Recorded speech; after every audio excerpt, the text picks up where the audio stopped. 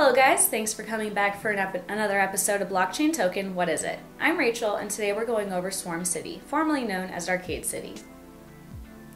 Swarm City is a platform in which a peer-to-peer sharing economy can take place securely using the Ethereum blockchain. Swarm City has goals for ride-sharing, AirBnB-like systems, and much more. Swarm City was initially formed as Arcade City, which was a decentralized ride-sharing platform on the blockchain started in 2016. The project encountered a few issues, leading the team to fork and form Swarm City on January 1st, 2017.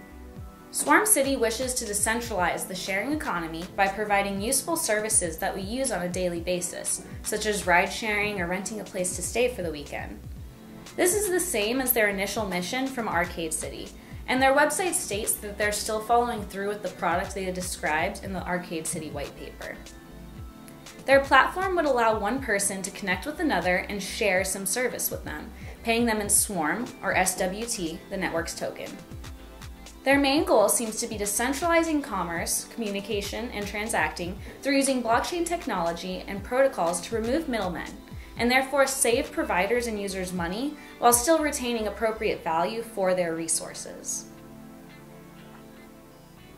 In February 2017, Terminal, the first rendition of the platform, was made public. In this version, you can create a profile, transfer Swarm between users, and exchange Arcade City tokens to Swarm tokens. In June 2017, they released Boardwalk, which opens the doors in the platform for more communication and commerce trading to actually take place. The third release will be Storefront, which will allow users to organize, offer, and buy services. Simply put, Swarm City's token, Swarm, is used as the unit of exchange for all transactions on their network. Swarm is needed to participate in the ecosystem and to do anything on the network.